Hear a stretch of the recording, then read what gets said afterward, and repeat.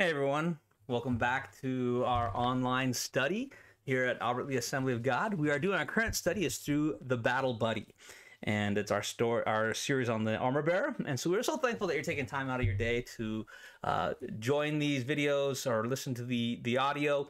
It is very enjoyable for me, and I'm hoping that you get a ton out of this as well every week. Last week's episode, we called it an invitation. We looked at we're transitioning now from more or less looking at the Old Testament passages, and now we're looking at the New Testament implications on armor bearer principles. And so I hope that you're enjoying this as we switch to the armor bearer is according to like New Testament principles and illustrations. Last week when we looked at the invitation, we considered how Jesus called Peter and Andrew, James and John, and how they were in the midst of doing their responsibilities, and Jesus just called to them. There's that invitation to join him in his endeavor. And what did we saw? We saw that they left their nets immediately and began to follow him. And so that was a really good study, and I hope that that you had a chance to watch it already. If you haven't, at the end of this video there will be a playlist, and you can you can enjoy going and reviewing that again. And so I hope it is really enjoyable for you. The weather is warming up, and so I'm really excited about that. It was in almost the low 90s today, and so it's that time to go outside and enjoy the sun. Time to get those projects going, and so eventually, at some point, I hope to do some recording outside. It will be a little difficult logistically with the mic here and the camera and this overall setup, but I hope to do something that's kind of change the overall atmosphere, just so that it's much more fun for everybody who does watch the video portion of these. And so it should be really good. I'm trying to brainstorm ways to keep the online study fresh. And so we'll see how we can do that with just with the overall busyness and the resources and the time that we have, what we can do to really make the online stuff a little bit more engaging. And so I hope that you enjoy that. But for today, let's grab what is needed. If you need a pen, paper, if you need to keep your hands on the steering wheel of your vehicle, or continue your hands at your task at hand, then hey, go for it. But grab what you need, and let's just get ready to dive right in to our study on the Battle Buddy today. And so I hope that will be really enjoyable for us. Okay. We're still focused on the disciples. We're still focused on Jesus, and we're going to be transitioning in these final episodes. Don't quote me on this, but we're probably going to have a total of 17 episodes on this, hopefully, if all works out together. That we'll have a total of 17 different episodes in regards to the Battle Buddy series, and kind of cap off the school year before we take a few weeks off and break for the summer and have a different summer program. And so it should be really good. But we're sitting on the New Testament right now. Now, we looked at the 4 disciples last week. And so this week we're going to kind of jump ahead. There's now 12 disciples that have been called by Jesus, and called and qualified by Jesus to be basically to minister to him and to be taught by him. And these 12 are walking alongside, and they're going with the whole process with Jesus, and they're ministering to him, they're growing with him, and it's just going to be a really good that they're being taught by them. I'm calling them armor bearers because of their function. And so these armor bearers have been walking beside their master for some time, leaning on him, going to him with concerns and questions. Basically, really, I mean, he's leading them directly, and every time that they have a misgiving, anytime they have a question or a doubt, they just turn right around and go straight over to him, and they ask him directly, and which is a wonderful, just a wonderful indication of their closeness, of that relationship that they've been given, and how they can just lean upon him in that way. And so it is really good. It is a wonderful thing to have your leader, your master, right there beside you at all times. The problem with that is that when you have to have that leader beside you at all times, helping you, walking you through all these things, is if you need that all the time, what's going to happen is it's not going to produce in you the maturity that you need. It's not going to produce that well-rounded maturity where the armor bearer transitions out of that role and into a stronger leadership role, if you will. And so the goal and the purpose of others is to prepare others for doing the work themselves. The armor bearer role, okay, the armor bearer has to grow so that the work multiplies. They can't be dependent upon the leader anymore. They must go and do in Christ's name and not wait in a line for one man. I call it the kind of like the multiplicity of reach. The multiplicity of reach. You know, one person who's talented, excessively gifted to do something is going to be limited by their physical body, their knowledge. They're still going to be limited. But if you take that one person and produce, pass on those talents, pass on that knowledge, pass on those gifts to a multitude of others, and then that multitude of others then goes out and does the work, that one individual has just become, however many times, much more effective in their reach. And that's one of the things that we see exemplified here in the battle buddy with the New Testament. You know, as a senior pastor, you know, I'm one of those guys that I if it doesn't get done, I'll do it. Like that is me, and it can be both a positive thing and a very bad negative thing. You know, if something doesn't get done, I'm going to be the one who puts my hand to it to make sure it happens. The problem is I'm one person. We haven't perfected cloning yet, and so I'm not a clone. Even then, I don't know if I want to have 100 of me helping me out. I might get frustrating. Anyways, but the idea is I'm limited. I can't be in the recording booth at the same time I need to be in the nursery. At the same time, I've got to be with the youth or with the kids. You know, I can't be in the church office counseling and at the same time, identically, chaperoning the teenage boys at camp. I can't be in all these different places at the same time. And so in order for me to increase my effectiveness, I have got to train and raise up a team of armor bearers who I can pass my giftings into, my authority and my power into, for them to go and do these other tasks, therefore increasing the ministry's effectiveness. Okay, and that's what Jesus does here in this passage. This is the principle that we're going to be shedding light on today in regards to the battle buddy. And so again, we're in the New Testament, right? We're going to look at the book of Luke. So I am in the NIV Study Bible this time. Luke chapter 9, and let's read verses 1 through 6, okay? It says, when Jesus had called the 12 together, he gave them power and authority to drive out all demons and to cure diseases. And he sent them out to proclaim the kingdom of God and to heal the sick. He told them, take nothing for your journey, no staff, no bag, no bread, no money, no extra shirt. Whatever house you enter, stay there until you leave that town. If people do not welcome you, leave their town and shake the dust off your feet as a testimony against them. In verse 6, so they set out and went from village to village, proclaiming the good news and healing people everywhere.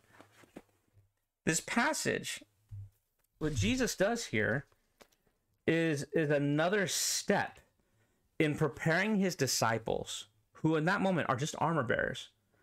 But Jesus is going to go to the Father soon, and these disciples need to know how to minister. And so he puts them in a position where they have to do that, where they have to minister. And so there's two big things that occur with this with Jesus teaching his disciples how to fulfill their calling. There's two big occurrences that happen in this moment. Okay, first and foremost, we see the master equip them for the task. All right, not just in resources, but in authority as well. He says, "I give you all power and authority to do all these works." Okay, so they do that. They go out and they accomplish those things. They go out in that power and that authority, and it says they went out and they ministered in those towns, which is amazing because in the limited time that Jesus had, he essentially, he's like, let's be effective. So I'm going to send you 12 out and you're going to go do this work. And he gave them the same power, the same authority to go and do that same bit of ministry, and they did it. Okay.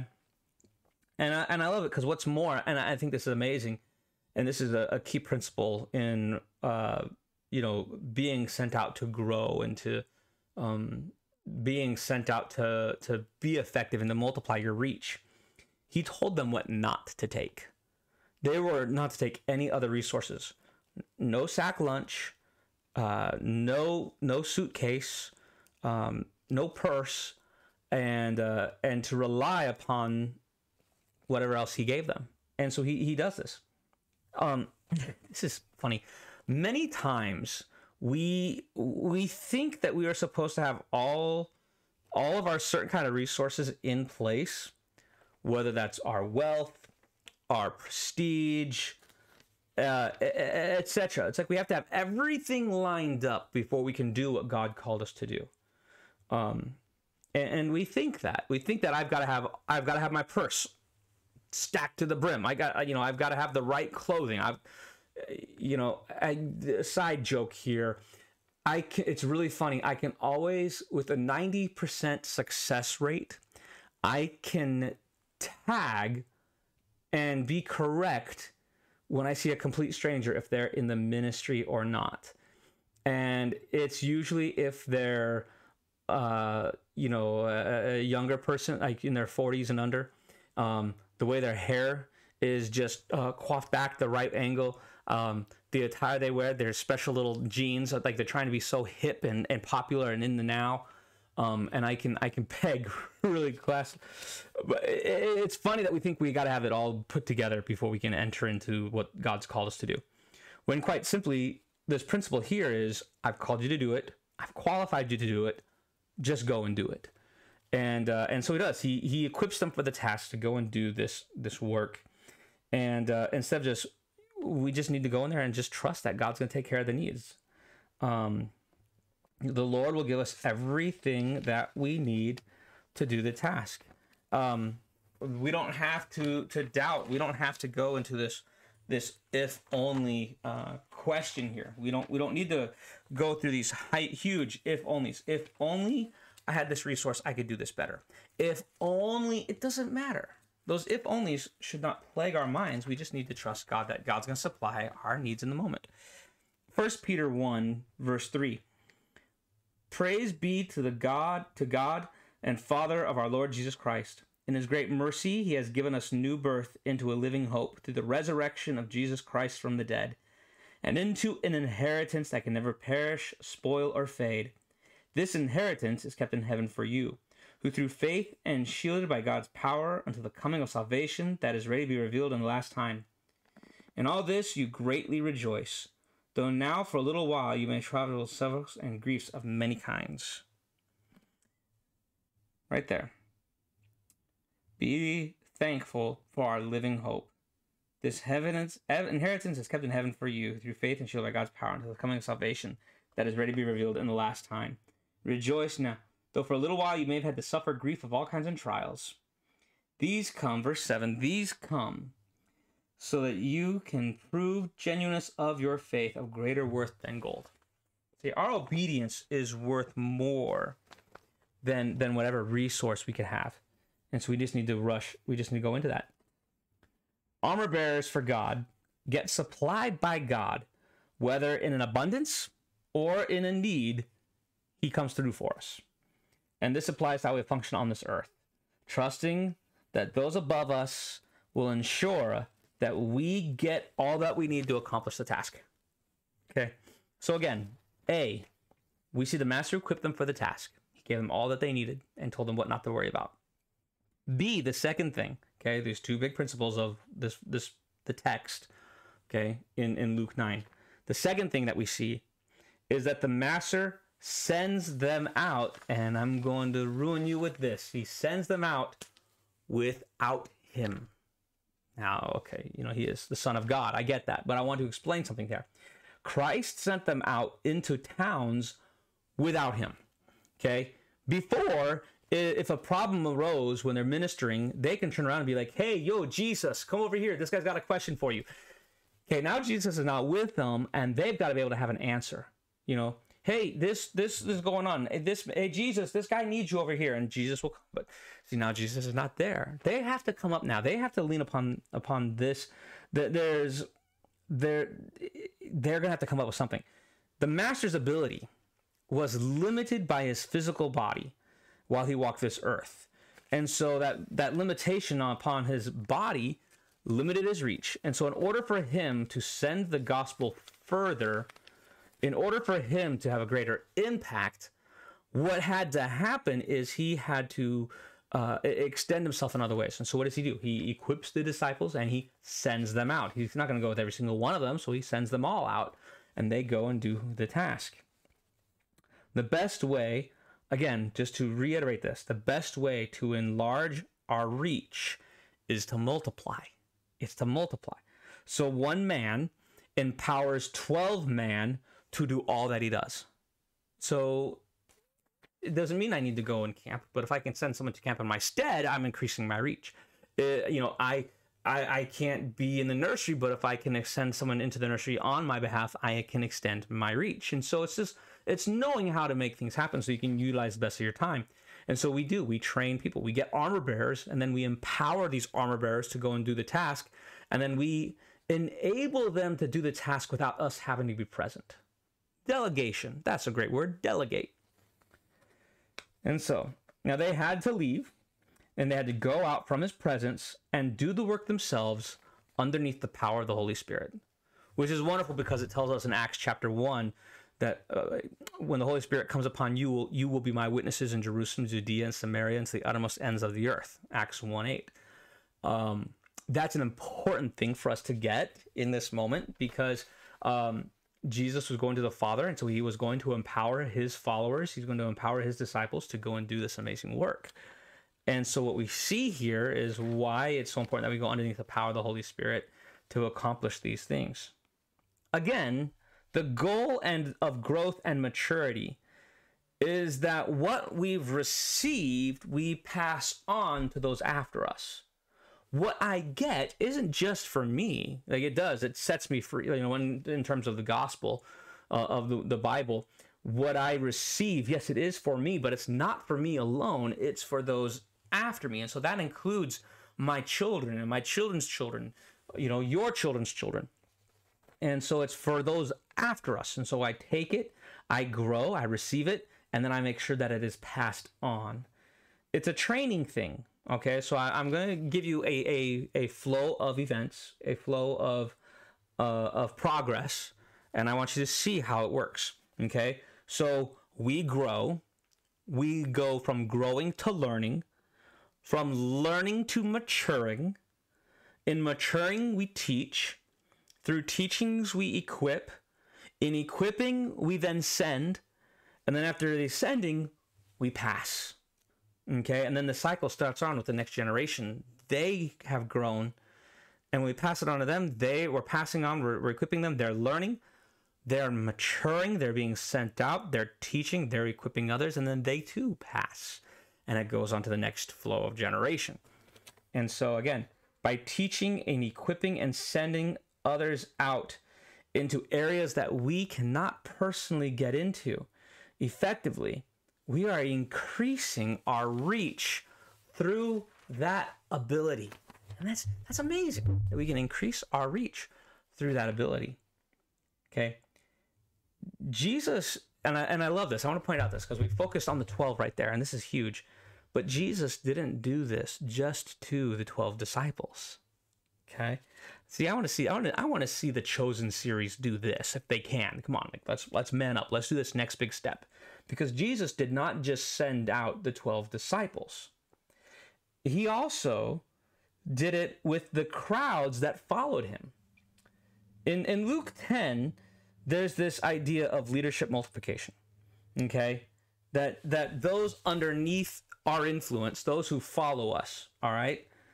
That our influence is stronger than just our staff and our volunteers. Okay? So let me repeat that. The influence that we can have is greater than our staff and our volunteers, that it actually can go to those around us. And so Jesus has crowds follow him, and he turns to 72 of them, and he sends out those 72 with the same directive as the 12. So I want to jump ahead into Luke 10. So we looked at Luke 9, but now I want to read Luke 10, okay? Because in Luke 10, we see this. In verses 1 and 2, it says, "After this, the Lord appointed 72 others and sent them 2 by 2 ahead of him to every town and place where he was about to go. He told them, 'The harvest is plentiful, but the workers are few. Ask the Lord of the harvest, therefore, to send out workers into his harvest field.'" And so that's what he does. And he takes these 12, he sends them out. He says, the harvest is going on, and we need you guys to know this and to go and do this. And so he gets them the same display of power that the 12 had, the 72 had, okay? Even when it comes to armor bearer success, it's a tremendous thing when we begin to see the same power and the same display of what God's wonderful work can do in our lives. And we can think, oh, look, I grew this great ministry. Okay, these are the 72 here, and they have this power, and they see these great works happening. And they can go into a wide range of emotions. But I want you to see the success here of where does that armor bearer success kick in for the 72 and the 12? It's the same standard. Okay, it's not found in our accomplishments or even in bragging of our great deeds and those accomplishments. It's actually quite simple. See, after the 72 went out, they returned to Jesus.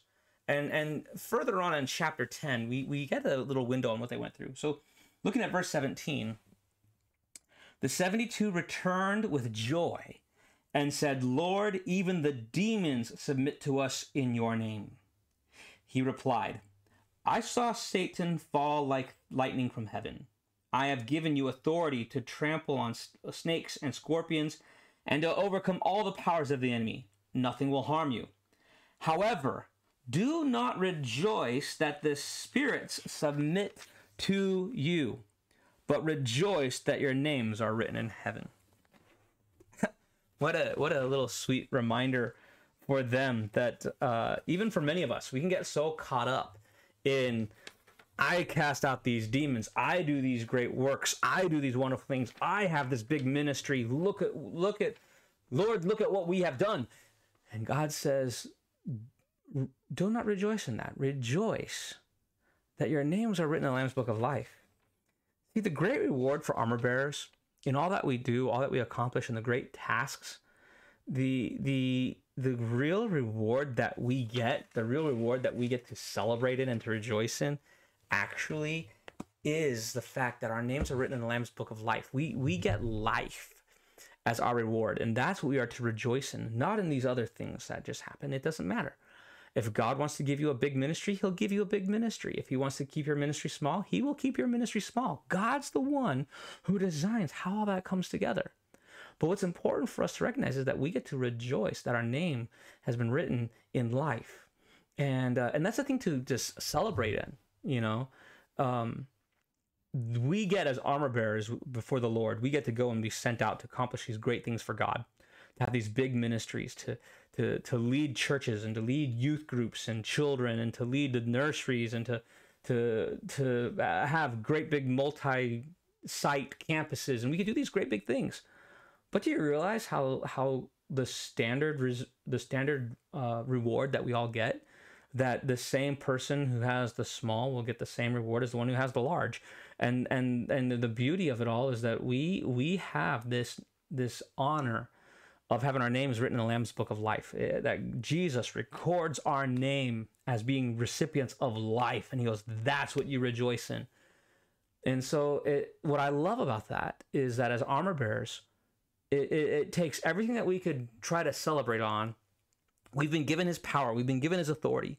Whatever area we're in, whatever town, whatever size ministry we have, we get to receive this. But it doesn't matter. What matters is that our name is written in the Lamb's Book of Life. And for that, we get to rejoice. So I hope that you are rejoicing. If you follow the Lord and your name is written in the Lamb's Book of Life, that you rejoice, that you have been given life in Christ Jesus. And in majority, and going into that, we be armor bearers for God, regardless of however we can serve him. We do whatever we can with whatever things we've been given for his glory. And we do that for his honor. But we rejoice that our names are written in the Lamb's Book of Life. I hope that you enjoyed this study.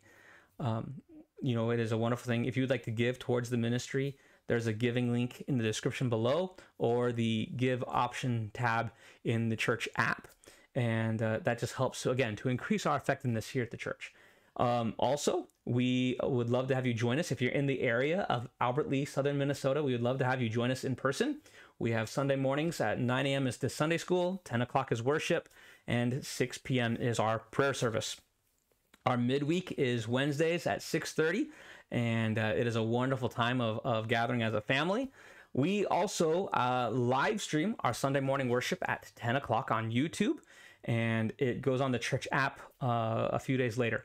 Our midweek Bible study, of which you are, if you're listening to this, you found out where to go for that. Those are released every Thursday morning at 7. And so I hope that you will connect with us on our church app and on YouTube as well. And thank you so much for being a part of this study, and blessings to you. Thank you so much. And we hope that you enjoy the rest of your day. Take care. God bless.